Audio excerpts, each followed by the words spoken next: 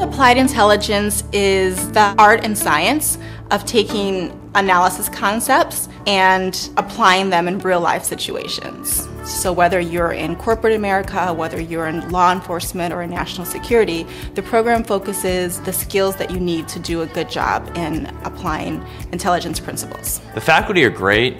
They honestly have such a diverse background and set of experiences. Whether you're interested in more of the Homeland Security perspective or the law enforcement side of the house or even cyber and business intelligence, there is someone that has that skill set at a very high level. Being in the capital region, where many of the agencies within the intelligence community are within walking distance, we had access to some of the most brilliant minds within the industry. There's a level of sophistication that I don't think I've seen anywhere else. The student-to-teacher ratio is very small, and that just is such a great way to learn because you can actually engage in discussions. It's very hands-on, it's very practical, and you get to do a lot of activities. No matter what agency or government entity that you're interested in trying to find a job at, there's someone here within Georgetown that knows someone that can kind of get your foot in the door. As the years have gone on, there has been a rise in intelligence careers